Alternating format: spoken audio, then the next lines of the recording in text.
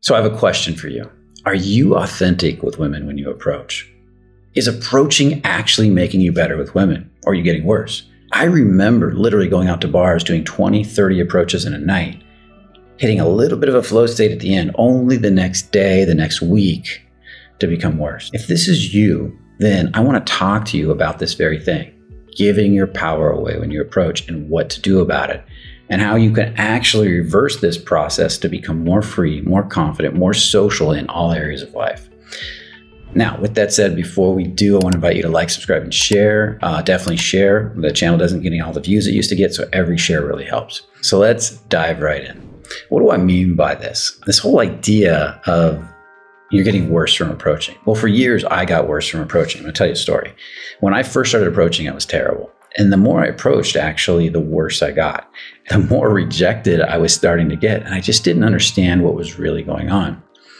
And I finally came to this realization. It took a long time. It took a lot of looking at this, that I was approaching to get something. I was approaching to either get like validation from the woman, to get a date, for example, a date from the woman, to get sex from the woman, to get her phone number. I was approaching to get control or get power over the woman, so I felt stronger as a man. All of this was to get something from her, from the external world, from the world at large. And I'm going to be honest, that bullshit just does not work. We go out there, we've got all these insecurities with women. We really just want connection. We really just want a girlfriend. We want to feel connected. We want to feel confident as a man.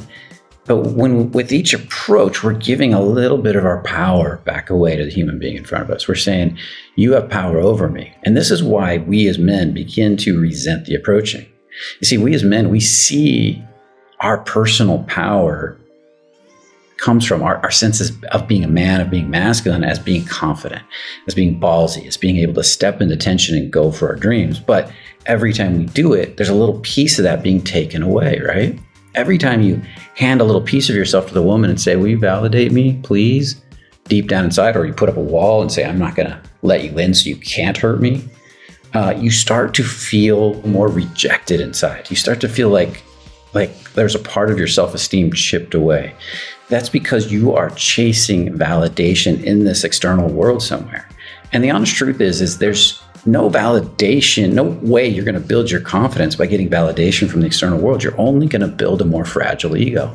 If I got a ton of validation, I got what I wanted, then the next time I didn't get it, it kind of sucked. It kind of hurt. You see, real strength, real confidence comes from really learning to accept the reality that's in front of you, the way it is, being really solid, open, confident, open-hearted, and powerful in the face of that reality. And so when I started doing my approaches, my socialization practices, my flirting practices, to develop that sense of being, everything started to change. Now, I'm going to explain what I mean by that. We're going to go into a little bit of detail here, but I want you to understand at a deep level that when you start doing these exercises not to get, but to go more free, to be more authentic, to be more of the true you, which is a whittling process. You got to whittle it down. It's kind of picture the statue of David being chipped away. That's when you become ultimately the best version of yourself, more powerful, more confident. Then with each approach, you start to develop, with each interaction, you start to develop actually more confidence, no matter whether they tease you or they like you. And what the funny thing that happens is the more confidence you develop, the less reactive you are. And that's a key word here, reactive versus proactive. And the less reactive you are, the more proactive you are, the less you get rejected, the more people just start to like you. And you're going to have to really, to develop this, we have to understand what the difference between reactive and proactive. And I'm going to go into that in just a moment. So remember, with each approach, you're either damaging your self-esteem, chasing validation, or you're developing self-esteem, personal power, confidence, and social skills through learning to be the most authentic, real version of yourself. Okay? So hold these two ideas in mind. Let's go to the first one. Let's take a look at what it is to be truly reactive on an approach. Well, reactive is a form of neediness, for example, right? Like if I'm really needy, please validate me, please tell me I'm good enough, which is where a lot of people start with approaches. They don't know they're doing it, but there's that little part of them that just, please, if you just like me, I'm going to feel better about myself. If that's going on, that's reactive. You're chasing something outside yourself. That's part of the reactivity. You want the pain inside of you to go away by getting something from the person in front of you. Validation, a kiss, a phone number, sex, whatever it is. And then what's the next thing? Let's talk about being stoic, or putting a wall up, acting confident. Hey, I'm solid, I'm confident, I got my shit together. But deep down inside, your subconscious knows that you're not, or you wouldn't be putting that wall up.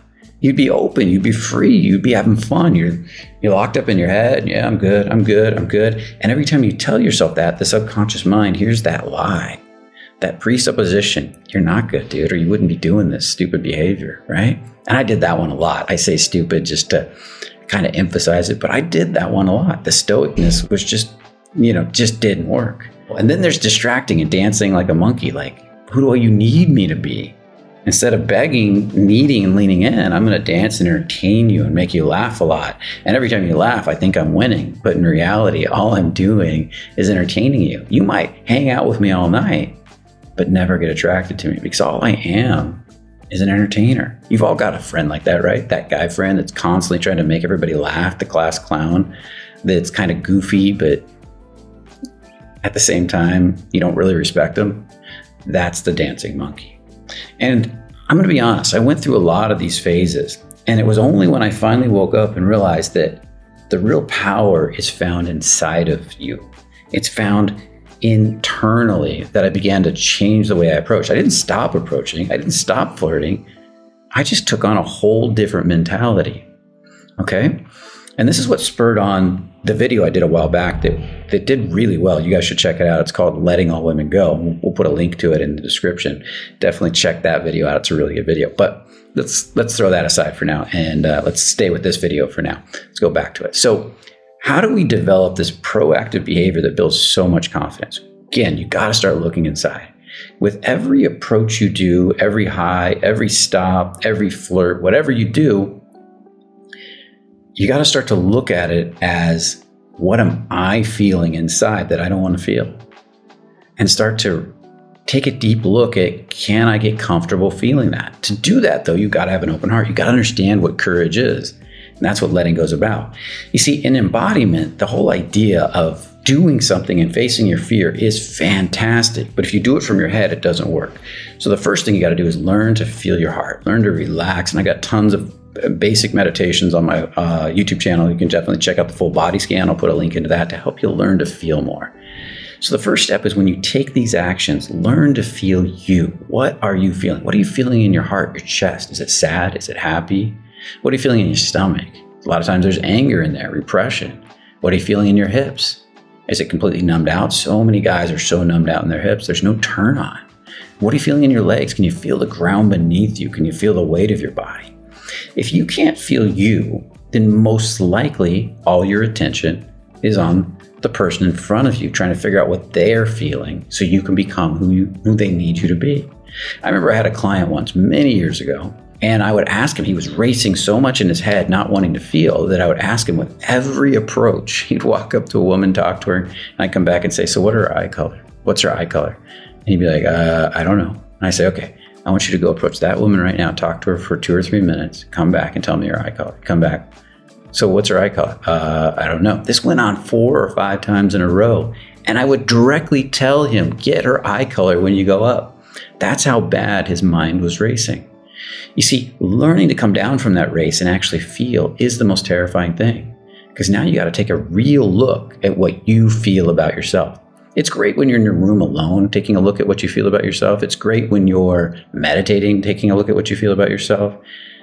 But if your pain, like Eckhart Tolle would say, your pain bodies are dormant, then you're probably not going to get in touch with what you truly feel about yourself. But go do 2, 3, 4, 5 approaches, then sit down and meditate and watch all the stories come up. What are you feeling in your heart? What are you feeling in your stomach? What are you feeling in your legs?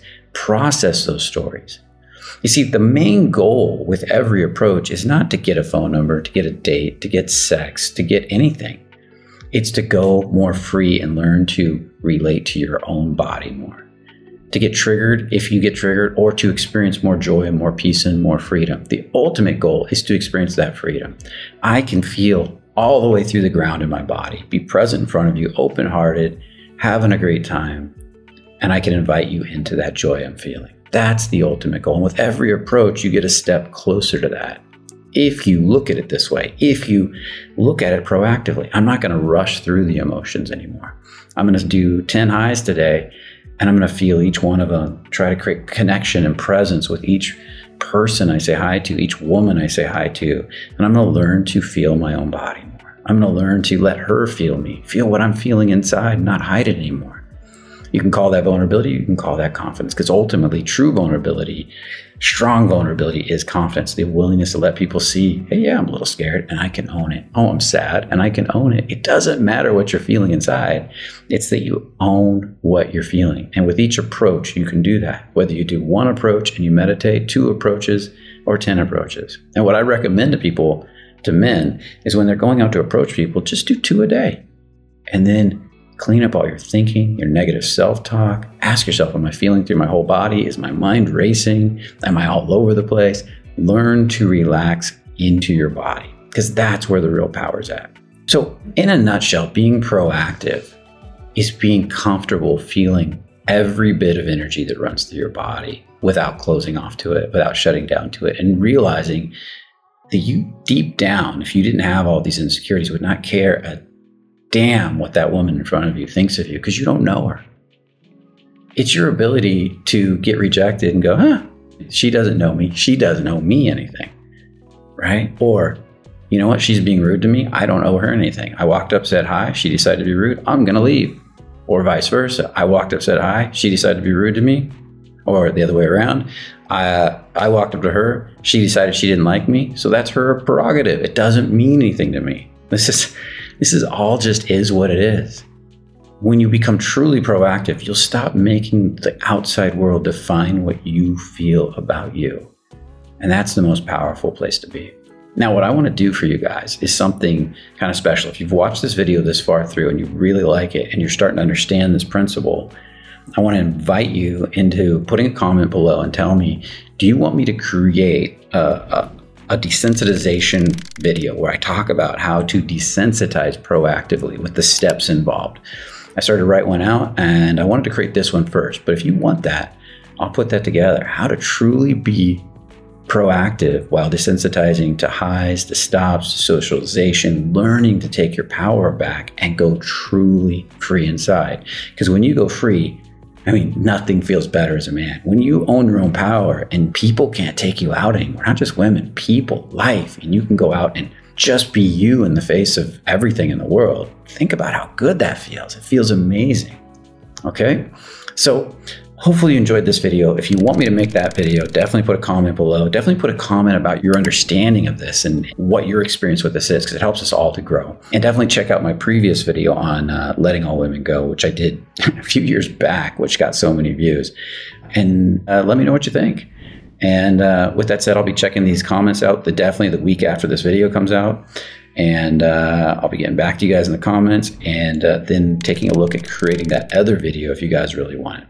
Now, with that said, remember, only the confident really live. See you in the next video.